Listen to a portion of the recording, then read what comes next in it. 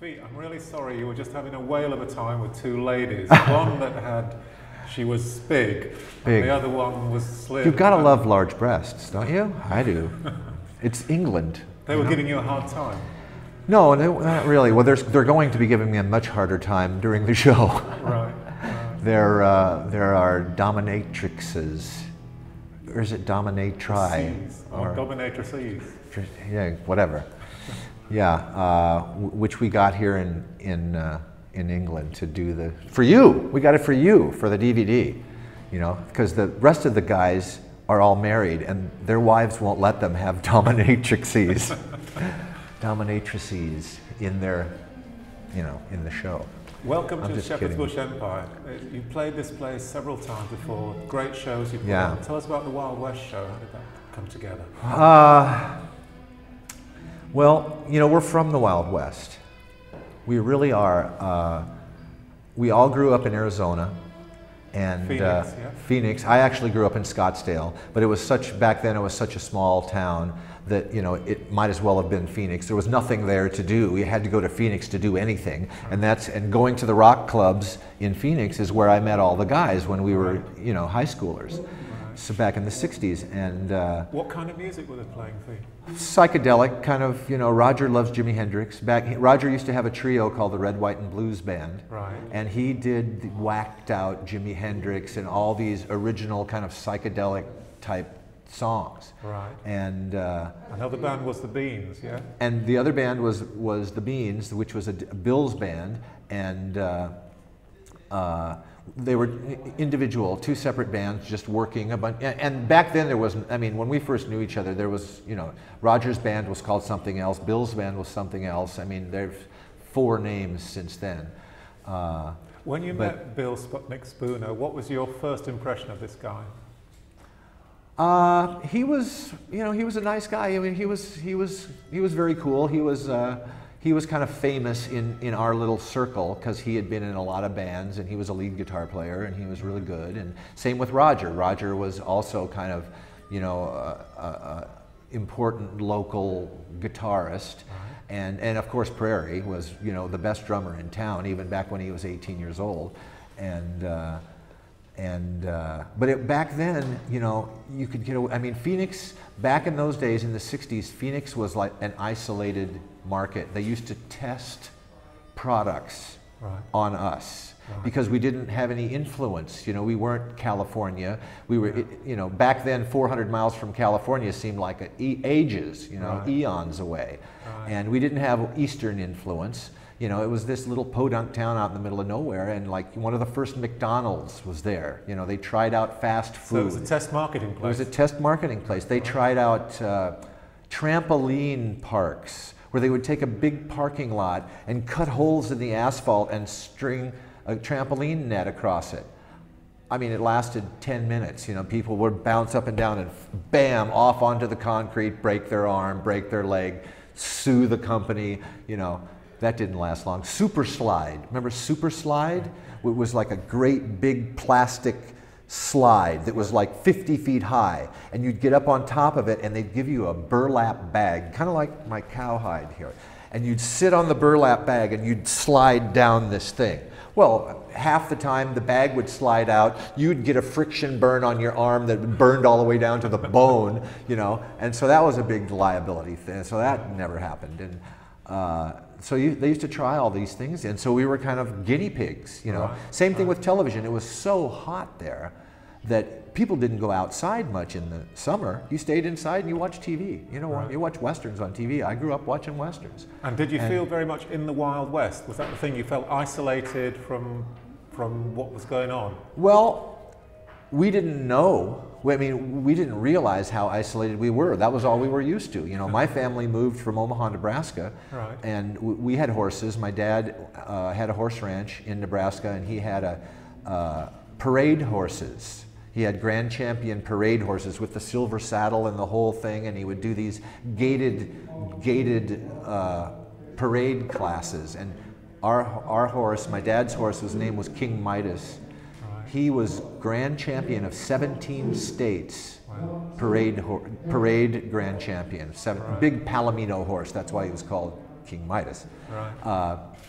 And so at when one point you were actually thinking of being a vet, weren't you? I was for a long time, except I just, I couldn't. I actually looked into, not too long ago, when I quit the band in '86, I looked into going to vet school. Really? And yeah, there's a number of good ones in California. Number one, it's very hard to get in. Number two, you have to have completed your college education. And I dropped out when I was a junior to take off to San Francisco with the band. Right. So by the time, and it had been so long that it turns out that I still may do it. I would have to gone back to college all over again, start from scratch. All the classes had been so long that you couldn't transfer them. So it would take me 7 years to be a vet. But I'm so, I couldn't handle it. I mean, I can't stand to see animals hurt. I freak out. You know, I mean, one of my little dogs got killed, jumped out of the car window and got hit by a car and got killed, and I flipped out. I mean, I was more upset than when my dad died.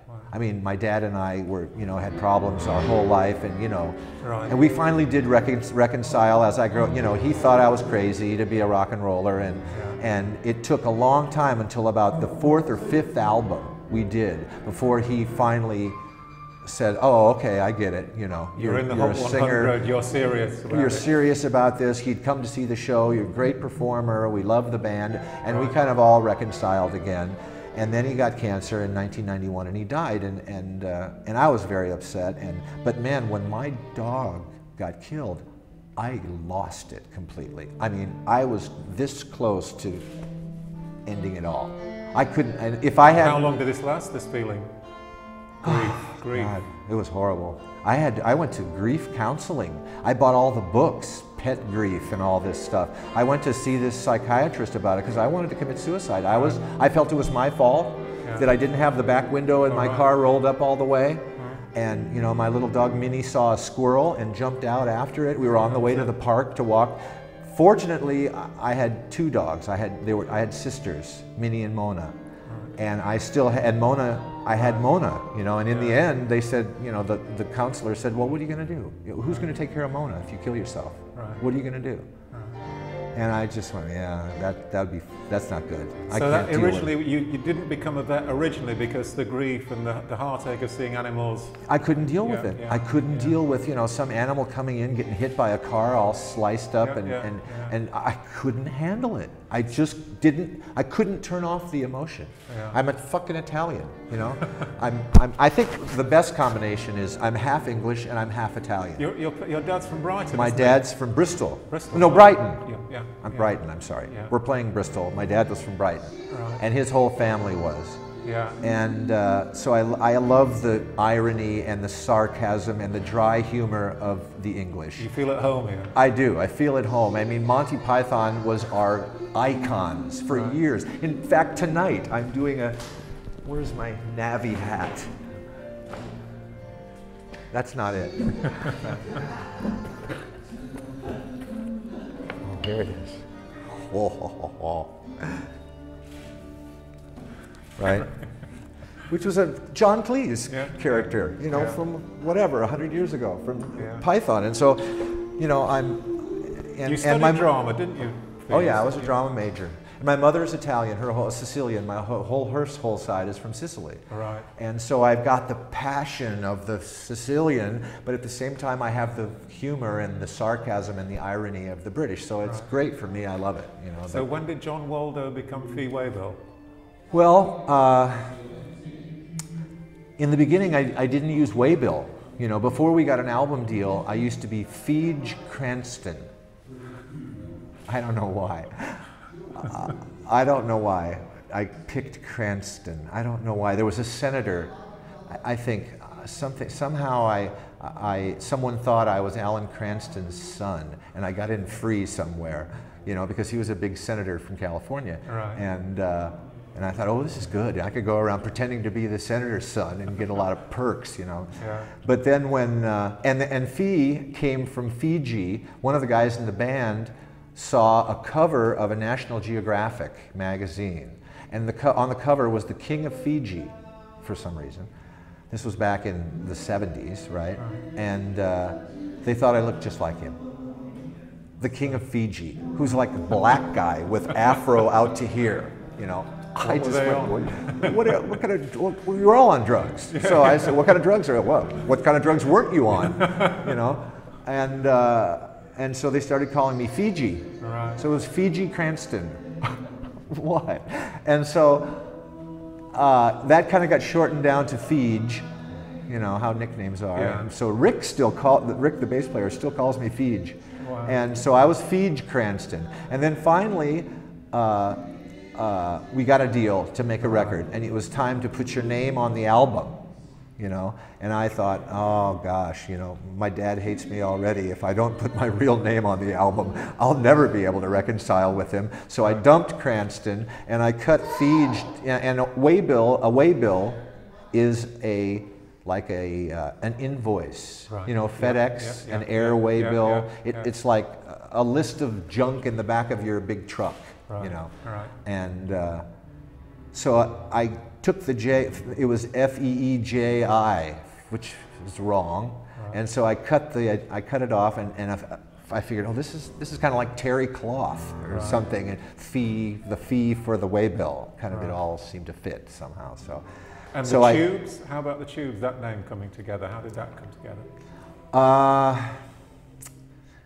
Actually, when we first got together. We all moved to San Francisco. First, I was a roadie. I started as Roger's roadie, right. Okay, because I was a hippie and I moved away. I moved out of Phoenix when I dropped out of college. I moved away to the northern Arizona to be a cowboy. Well, not to be a cowboy, but I moved away to be a hippie, and we lived in this commune? Kind of a commune. It was an abandoned mining town called Jerome. It was a ghost town. And the whole town was full of these little cardboard shacks, wood shacks. Last picture show I've seen. Right, that where the miners lived. And it was up on the side of a mountain called Mingus Mountain up right. In northern Arizona. And we all lived in about 25 of us just left Phoenix, left everything behind, and we moved to Jerome. And we had nothing. We had no money. We would have to go around to collect money to buy a 25-pound bag of brown rice from the store down in Cottonwood. Right. And we all lived on brown rice for years, you know. Not years, months. I couldn't handle it very long. I still remember, for like a week, I had 8 cents in my pocket, and that was it. I'll never forget it. I was walking around going, man, I got 8 cents. This is a joke. This is ridiculous, you know. I'm going nowhere.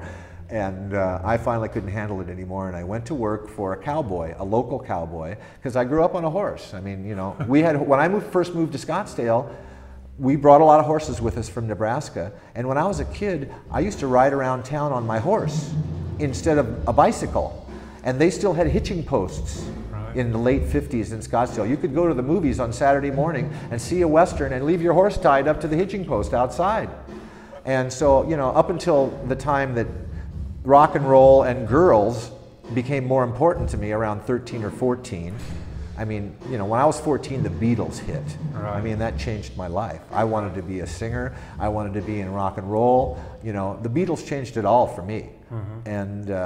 And so I kind of said, okay, well, I'm done with horses now. You know, I want to be a rock singer. And in my first year of high school, you know, I was trying to be in a band. I was taking singing classes and wanted to be in a band. You know. What was the first Beatles single that really hit you? I don't know. I Want to Hold Your Hand, I guess. Right. Yeah. Right. I mean, I flipped out when the Beatles happened. I flipped out. I loved them. I sang all day long, singing Beatles songs. And I was really into music. I mean, I had all these my first single was Fats Domino, Blueberry Hill, which I still have. And so I had a lot of music, and I loved to sing. And my mother was a singer. My mother used to sing in big bands back when she lived in Omaha before she got married to my dad. Big bands like, you know, Tex Beneke or Duke Ellington or big traveling bands. Right. They would travel around without a singer. And in each town, they would pick up a local singer, and it was all standards. You know, they just say, well, do you know, whatever, Begin the Begin or whatever, some standard tune. Yeah. And my mom was a great singer. She used to do that. That's where I got my voice, was from my mom. And when do you remember getting the vision for the Tubes, this theatrical show? Well, you know, I was a drama major, and I had done all these plays in high school. I did Little Abner when I was this big around. I was a little skinny kid with no arms, no nothing, and the guy cast me as Little Abner in the play, right?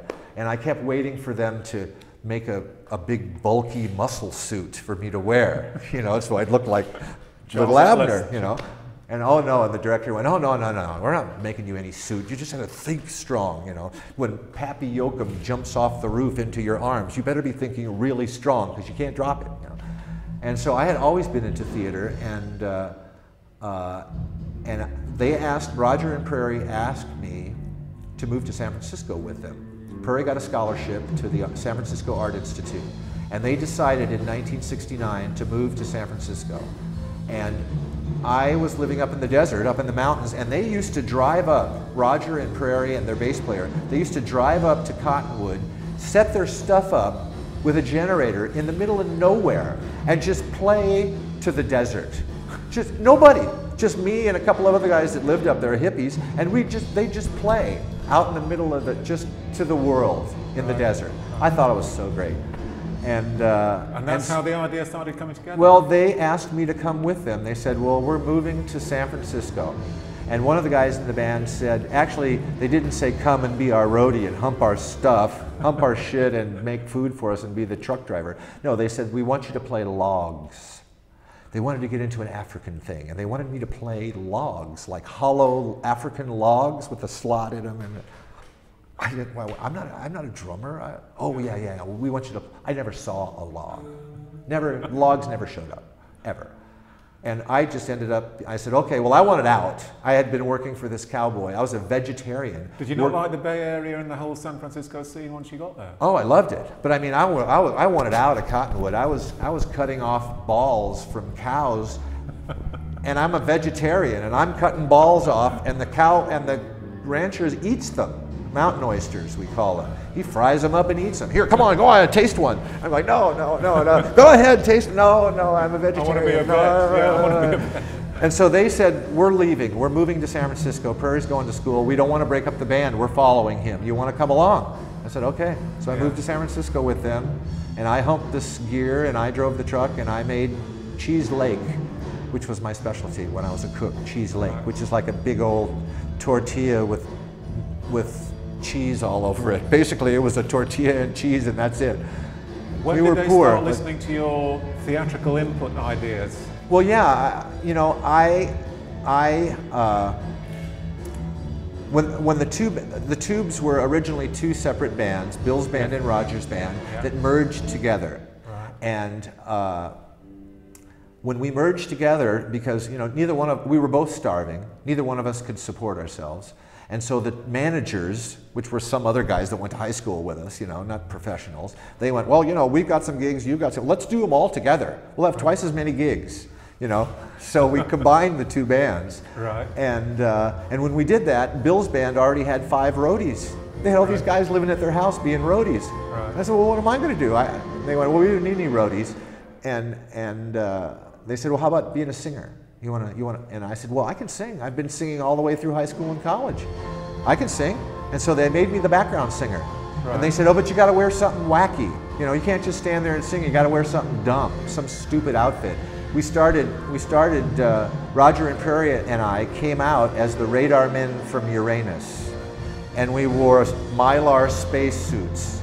And that was like, Bill would play, because they didn't know enough songs to play a whole show together. So Bill would play some songs, and then he'd go, I'd like to introduce the Radar Men from Uranus.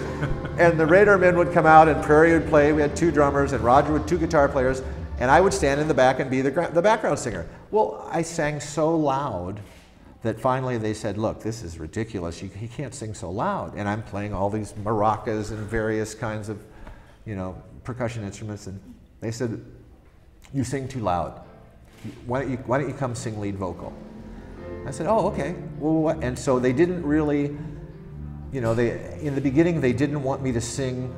They were kind of protective. They didn't want me to sing their original material, right. Roger's tunes or Bill's tunes. And they said, oh, we'll do you know, we'll do a medley. We did some cover songs. Well, you can come up, we'll do a medley of James Brown songs, and you can be a Mexican disco singer called Jesus Bongo. That was my first character, Jesus Bongo. Right. Who were actually, oh, where's my hat? That reminds me, I'm missing my mariachi hat. So they would think of all these characters, like Dr. Strange Kiss, was that their idea as well? No, well, we all came up with stuff. We all sat down together, and I mean, once I started doing characters and outfits, I did the cowboy. I did Cowboy Fee from the very beginning. We used to do El Paso. Right. And then I did Jesus Bongo, and we did all these characters, and it became pop. Kids loved it, you know. The band would play their original songs, and the people would just stand there and go, yeah. And then I would come up and I'd do the James Brown medley and El Paso and all these outfits, and they go, yeah, this is great, the guy's great. Yeah. And so we started getting more and more into it, you know, and getting more and more into, you know, doing the visuals and building the show up. And I mean, we got signed to a record deal on the strength of a video. Right. We didn't send audio tape cassettes out like everybody else. Yeah. We sent a video to all the record companies of us doing the show with, you know, me being Quaalude back then with little dinky shoes, little dinky platforms, not my giant platforms that I made from the Bondage catalog. And so I just kept doing more and more and more, and we kept, and then we finally, you know, we saw these, we saw this comedy troupe of strippers called Leela and the Snakes. And there was these 4 girls, and they would do this kind of comedy bit, and on the side they were strippers on Broadway, so in San Francisco. So we hired them to be in the band. A quick sort of review over the 20 years that were like the A&M years and the Capitol years. Which were your favorite? Which were your favorite, Fee? Well, personally, I think the best producer we ever worked with was David Foster. Right. And in the beginning, we were a wacky cult band, you know, and everything, oh, they're cool, they're a cult band. Well, cult kind of translates as not very popular, not selling any records, not a hit, you know. And when no money. Yeah, no money. And I think originally they signed us to A&M because Jerry Moss, the M, it was Herb Alpert and Jerry Moss back then. Well, Jerry thought we were cool. We were like the cool, he signed us because it was cool. Everybody, you know, everybody else had passed on the Tubes. And he signed us because he thought we were cool. And after 5 albums that didn't sell very well, the coolness kind of wore off, you know. Right. We used a different producer every time. I mean, we made a couple of great albums at A&M. The first album with Al Cooper was great. Yeah. And the Young and Rich album with Todd Rundgren. No, Young and Rich was Scott, the guy that did the Beatles. God, I can't remember his name. Cut this part out. Shit, I can't remember his name. Anyway, it was the second album was pretty good, and then the third album was a disaster. Right. Fourth album was a live album, and that was pretty good, a live double album from London. Yeah. You know, our manager, Ricky Farr, made us come to England. He goes, oh, you guys got to do this theatrical thing in England. They're going to love this. Yeah. And so we came and we played Hammersmith Odeon for 8 nights in a row, and we did the What Do You Want From Live album here. And but it didn't do all that well. Pete Henderson your favorite album from the Capitol years? My favorite album is Completion Backward Principle, which was the first album on Capitol, the first album we did with David Foster. After all that, after 5 albums on A&M, they said, well, yeah, you're cute and you're kind of our pet cool band, but after we were, you know, about $2 million in the red from never selling records and keep taking tour support to support the big massive show, you know, they finally went, okay, that's enough. We're tired of being cool. Right. You know, you're out of here. Right. And we had to kind of change our plan because Capitol, the A&R guy at Capitol Records, Bobby Columbi, you know, he goes, look, you know, you've had 5 records, you haven't sold any records. I mean, you're really cool and everybody thinks you're cool, but we're not going to sign you to sell no records. Yeah. You got to, you know, if you want to be on Capitol, if you want to continue your career, Ken Scott did our second album, Englishman. Ken Scott, worked with the Beatles and George Martin. All right. He says, you got to have some hits. You got to get on the radio. You got to get a producer who can change these wacky psycho tunes into something. Were you happy about that? People understand.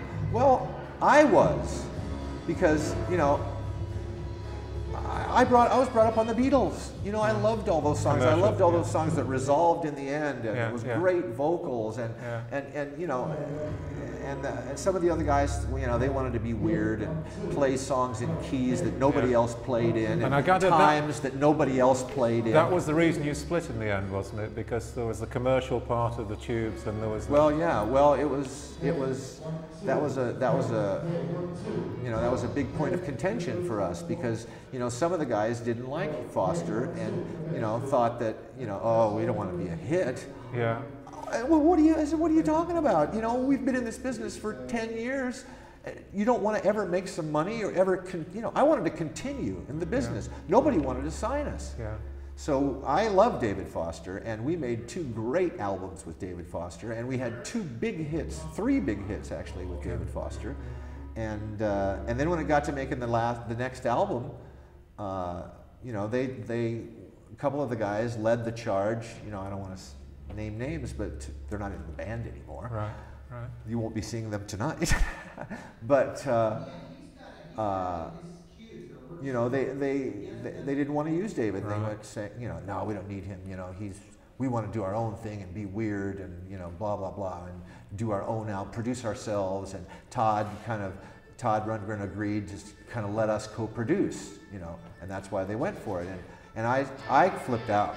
I just said, man, we've just had 2 hit records, and now you want to just toss it off, you know, because Foster is, you know, too much of a perfectionist. Right. I mean, he was incredible. You had to be perfect. I mean, nothing's perfect, but you really had to be close. Fee, I'm afraid people are staring daggers at me. I'm keeping you from the sound check, which is the thing about tonight. I could talk to you for a long, long time. It's such a pity. Forever too. It's such a pity, but it's been a pleasure meeting you, and great show tonight. We're thrilled to be still here playing, and I mean, it was okay with me, you know, to go to reach more people and become more mass accepted, because the reason I'm here, I figured out, it's hard to figure out why you're here on the planet. A lot of people never figure it out.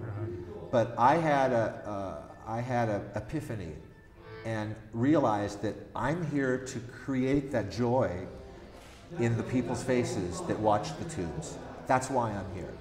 And I want to keep on doing it. I can't explain to you the feeling that I get when we're up there playing and those people are just going, oh man, you guys are just so weird, you know. This is so weird, really great and weird, you know. And that's what does it for me. That's why I'm still here performing, you know. I mean, I'd just as soon be home playing polo. You know, I love to play polo, and I have a couple of horses, and I mean, you know, if I could support my polo habit without doing this, you know, but I can't get away from that feeling, that joy that comes to me, and to know that I can do that for them. I can change their life. I can make them happy. I can wash away their cares for 2 hours. And when I see that coming back to me on the stage, there is no better feeling in the entire world. So, you know, that's why I'm here. Fee, have a great show. Thank you, I will. Show. And thank you for your time. I had another epiphany that I was going to, you know, someday when I'm really old, in the middle of White Punks on Dope, I'm going to have a heart attack and drop dead right on the stage. Which I think would be a great way to go, because I don't want to be old and infirm and, you know. But not tonight. But not tonight, no. I don't figure tonight will be the night. I took a little bit of ginseng, so I figure my heart will probably last me another couple of days. It's been a pleasure meeting you. Well, thank you. I appreciate it. Thank you very much. It's been great. And looking forward to it. Okay?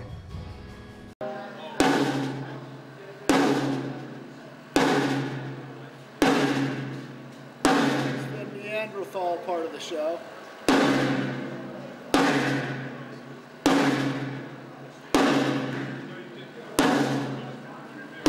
Pretty interesting, isn't it?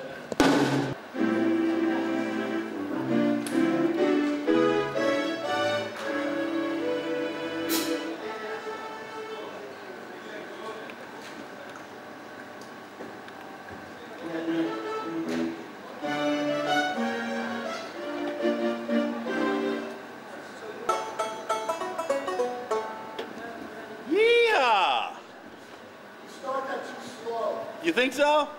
Oh, I thought that was perfect last night. It felt right with the rhythm of the sequence. Okay, I'll keep that in mind.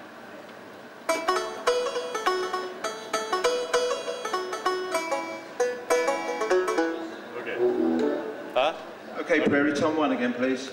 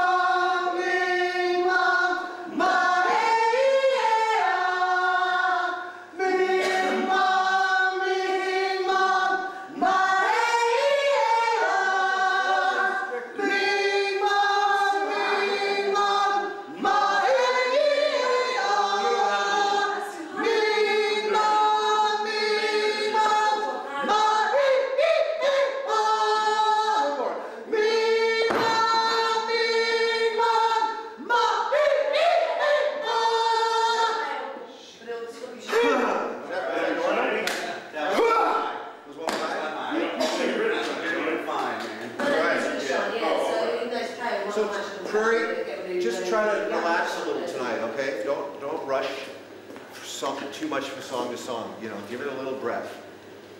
And let me, before we do Country Beauty, let me say a little something before you guys go right into it. Let me kind of, well, whoever starts. Gary, don't start Country Beauty quite so quick. Let me say a little something to the audience. Okay. We're going to,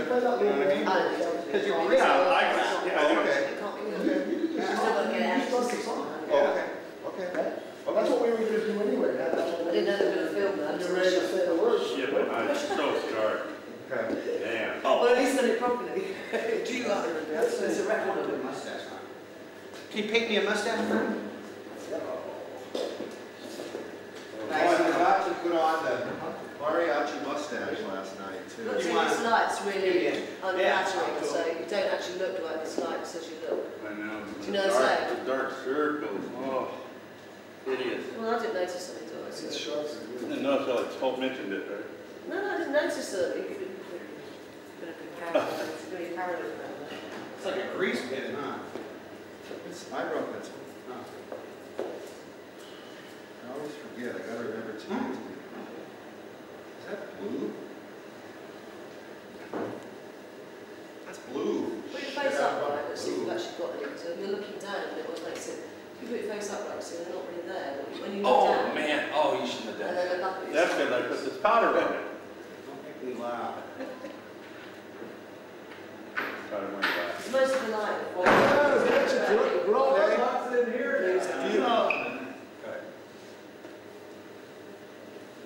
Black Bart. Black Bart, yeah.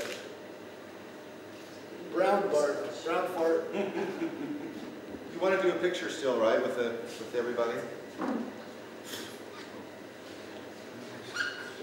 Have you worried that you're not going to see them anyway, are you? This is horrible light. You can't see Yeah, the with thing the here. glasses on, you can't see your dark circles with You're glasses. really not going to see it on the stage. It's just, And now you look all powdery. Do I? Oh, Gary, you can't go on like that. guys don't do things by heart, so it's like slap, Oh, slap. what have you done? You only need little bits.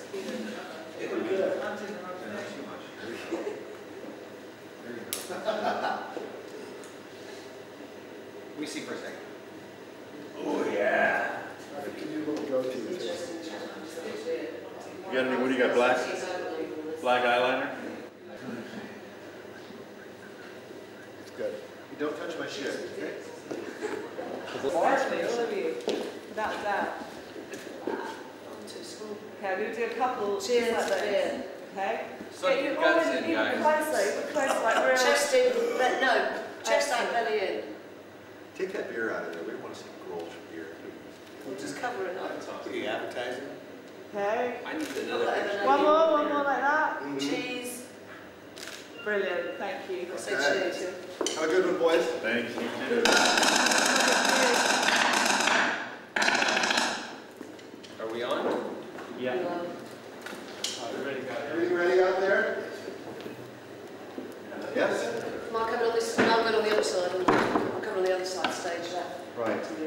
This is stage right, yeah, so I'm coming Yeah. on that side. Just getting You want to come in I like that the whole range and behind us. It's going to be stupid. Okay. So, Okay. Okay, good. Good.